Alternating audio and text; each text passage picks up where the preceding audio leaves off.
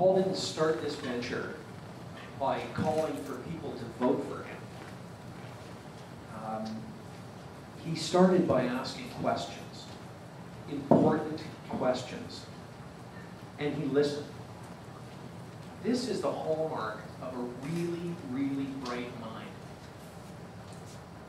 On the weekend, I ran into Elizabeth, Paul's beautiful and talented wife, and I asked where Paul was and discovered that on the weekend, just days before this campaign launch, Paul had taken a bunch of Peterborough youth on a camping trip up north, far up north. Quite telling about Paul's character. Paul does things. He's not an empty suit. He doesn't talk a million miles a minute in a million different directions. He's a thoughtful person who gives to his community. He's been doing that for years, since he was a teenager. He's been giving to whatever community he happens to be in. Right now, we're at a point in Peterborough where we really, really need bright minds at City Hall. People who think and people who do. And Paul is both a thinker and a doer. For those of you who don't know Paul all that well, he's been involved with the GPA EDC. He sits on the board of the Peterborough Youth Commission. He's volunteered at the Lakefield Animal Shelter. He's into some pretty cool things like skiing and judo, and he's a pretty talented artist too. I didn't grow up with Paul. I'm not a long-standing work colleague. I'm not even a long-standing friend of Paul's. I have absolutely nothing to gain by standing here talking about him. I don't owe Paul anything. Paul owes me nothing. I'm here because I'm a fan. And the reason I'm a fan is because there are two kinds of people that go into politics. People who go into public service for what public service can do for them, and people like Paul who go into public service for what they can bring to public service. Paul is a giver. I'm voting for Paul because I think he will make an exceptional representative for Ashburn. Paul.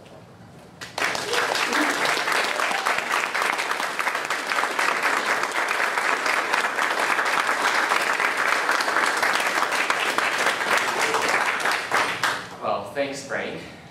We used that on my wedding night, the day before my wedding. But, you know, I was a bit nervous today, and a good friend of mine said, you know, it's okay to be nervous, it means you care. So, if it seems like I'm not nervous, I still care. So, I just want to thank everyone for coming out this evening, first of all.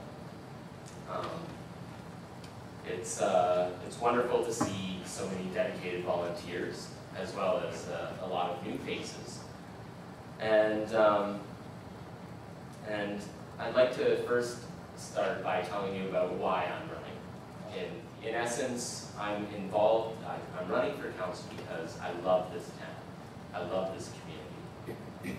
And that's what we have here tonight.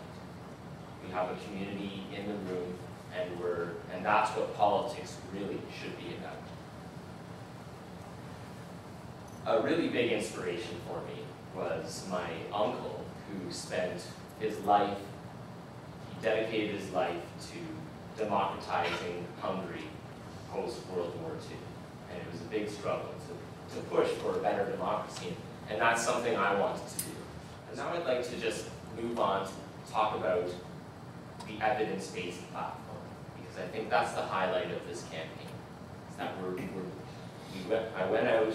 we went out and approached members of the community to find out what they were thinking. And this is something very unique that we're bringing to Peterborough. And really, this all stemmed from my desire to make Canadian democracy work towards a more ethical and interactive public space. And investigated this through my master's thesis at the University of Ottawa and St. Paul University. And I'm looking forward for my approach to facilitate a process that strongly represents the taxpayers. So the problem lies in the fact that our political representatives are free agents. They can make decisions independent of citizen interaction. And really the only time we really have to hold our political representatives accountable is at election time. And that limits people under the age of 18. But the Community Voice Engagement Project, which we brought in this campaign, is not limited to age. It includes everyone. And this is important in really holding our political institutions to account. So before formulating and releasing my platform, I knew I really needed to understand the community, and as well as document the opinions of the demographics of the community. So I did this through a variety of means. First I looked at Statistics Canada. Then I looked at some historical data in the through media, as well as what's available at City Hall. And then we used this Community Voice Engagement Project. So I'm very glad to say that we've gone well beyond our minimum sample size to have a statistically relevant project. And our participants aged from 13 to 92. And in fact, we found other means of approaching residents, such as the art that youth were able to describe what they want for Peterborough to look like. So we've reached all age groups, really. I'd like to just bring our attention to the GIS, the Geographical Information Systems mapping that's just on my left here. And really, this is one core aspect of the campaign that it's important on a number of levels. First, it gives residents an idea of where certain issues are prevalent in the community. So for example, this map is, the question was, how do people, what are their impression of community as a place to live? So we can see in Ashburnham, people are, pretty pleased. Over 90% of residents feel that, Peterborough is a great, good, or excellent place to live, and I think that as well. But we have like an area of intensity down in the bottom, and maybe this will give myself, as well as city staff, residents, an idea of where we need to look at certain issues. So this was just one map. We have a second map under here, and this was, the question was, how satisfied are you with the value you get from your municipal taxes? So as you can see, like red is dissatisfied, orange is somewhat dissatisfied, and then the greens are somewhat to completely satisfied. So it seems there's not too many people completely satisfied with the value of their taxes. But we do, again, we have areas of intensity, and really it's good on a number of levels for myself because it'll help me streamline public discussions so that first, I'm not wasting anyone's time. We're going to an area where people are concerned with a particular issue. And secondly, we're making it accessible to people. So this is what this technology brings. I really think leadership is a responsibility, and it's not a privilege. And this is the extent that our leaders have to go to really represent residents, taxpayers, and citizens.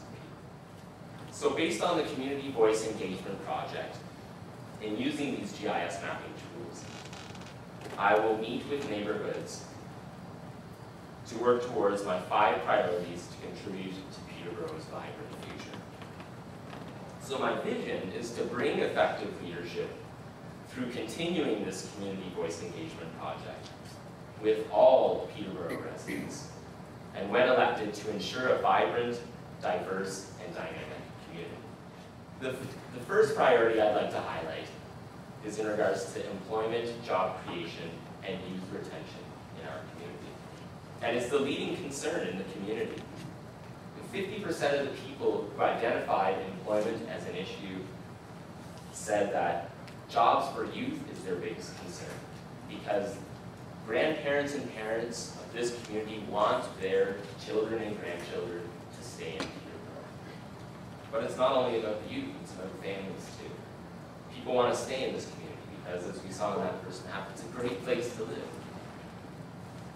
So I'm going to work with community organizations, community business organizations, and we really need to attract innovative and green businesses of the future to Peterborough.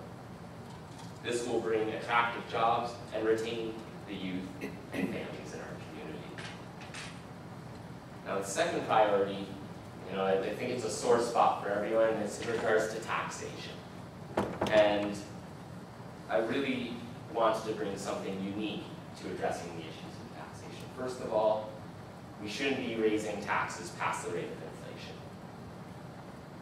We really need to understand how we're spending things and that we're not wasting money before we decide to raise taxes. But most of all, what residents really want to see is just communication as to what their taxes are being spent on. And that is something that I will focus on in the upcoming term. But in terms of representation and accountability, we really need to facilitate this community voice, take it Peterborough-wide, and bring it to council to represent the residents of the community. Another priority is a really important one: environment, culture, and heritage, something that is very vibrant in Peterborough.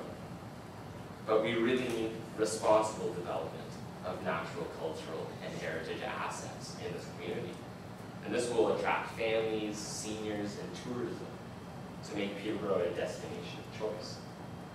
Now, in regards to the environment, people really want to see green waste in our community. We were about to get it a couple of years ago, but it seemed to disappear. But it is the highest desirable service of Peterborough residents. In regards to recreation and local development, development is happening everywhere, and residents really want to see responsible development. But we need to integrate recreation into our development and not just put houses up.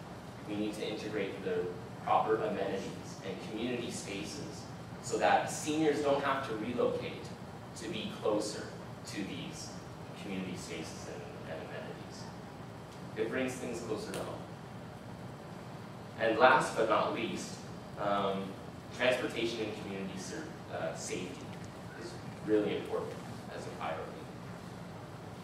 We really need to address traffic congestion in corridors, but there's no single solution that's going to solve the problem. We need to think outside of the box. We need to think of other communities and other best practices that communities have used. And if we make the community safer by increasing police presence at night, lighting our pathways with solar lights, which Huntsville has solar lights in their community. So this will enable people to actually transport themselves using alternative means than just a vehicle.